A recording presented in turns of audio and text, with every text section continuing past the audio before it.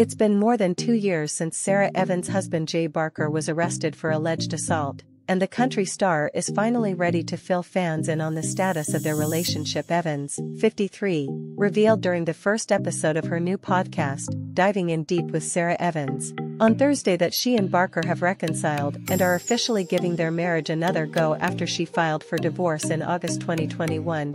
"We're so happy now. But I don't want anyone to think that I'm advocating staying in a relationship where you are ever, in your gut, you know that you need to exit the situation," she said.